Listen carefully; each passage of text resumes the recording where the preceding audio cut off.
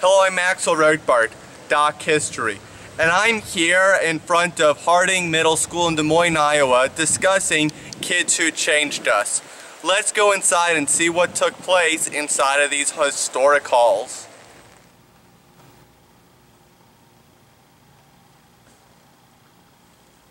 It was here that one of the most important Supreme Court cases for kids today took place.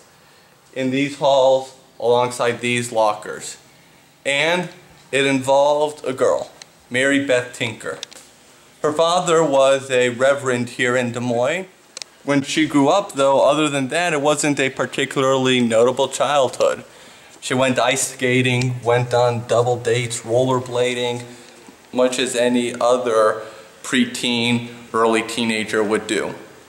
But her family believed in social justice. They believed in what's known as the social gospel, that we should do what is basically right.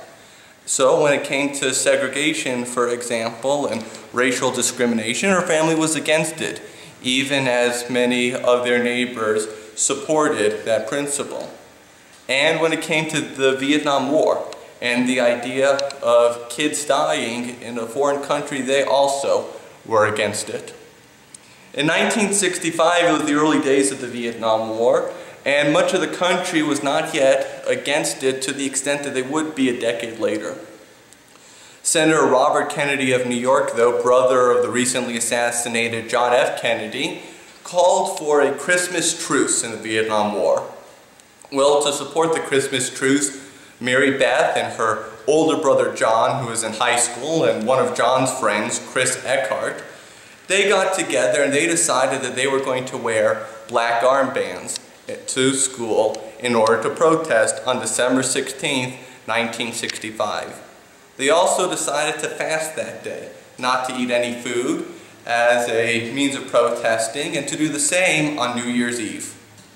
Well, the principals at the high schools got together, not at Harding Junior High, but at the actual high schools. The principals got together and decided that they were not going to let the students protest the Vietnam War inside of the classroom.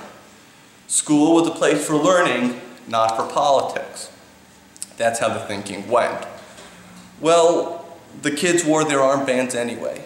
Mary Beth, even though she went to a middle school, the general ruling from the high schools still applied to her since it was part of the secondary schools. And in algebra class, in a classroom much like the one we're in right now, Mary Beth Tinker was called out by her teacher for wearing a black armband and was sent to the office. There, the assistant principal asked her to remove the armband, which she did, but she was still suspended. Okay.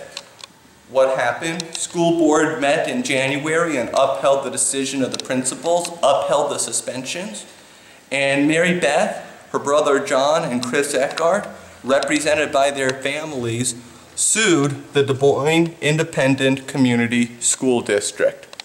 That lawsuit found its way all the way to the United States Supreme Court.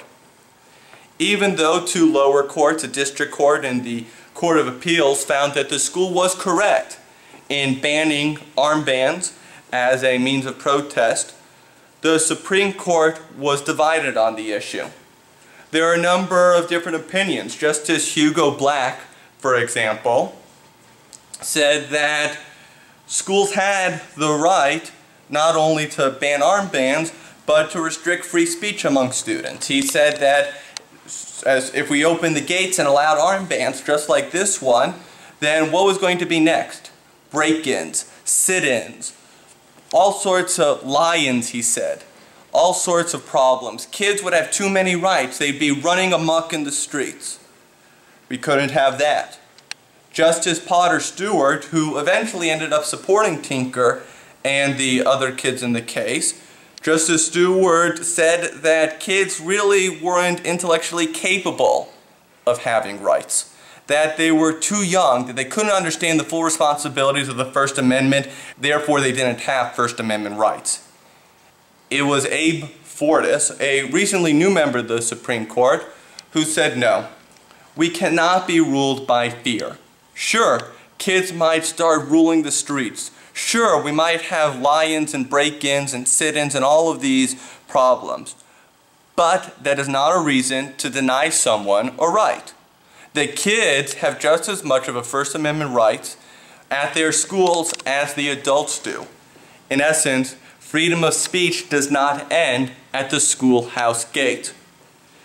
Ultimately, 6 other justices sided with Justice Fortas, and so it was a 7-2 decision by the Supreme Court. The Tinker kids had the right to wear a black armband to protest what they believed was an unfair war. The black armbands, the Supreme Court determined, did not disrupt the class, did not disrupt the learning. It was a quiet form of protest and something that kids were allowed to do. Over here now at Harding Middle School, they have a portrait of the young Mary Beth Tinker with her armband supporting peace. Kind of impressive if you think about it, being a middle school student and then having your school eventually paint a mural of you on the school walls. Harding Middle School still functions today, as you can see it. They're preparing for the start of the school year soon. But it was here that freedom of speech for students in schools across the United States were guaranteed. It was here, in these hallways, in classrooms like these, that Mary Beth Tinker became one of the kids who changed us. For Doc History, I'm Maxwell Rothbart.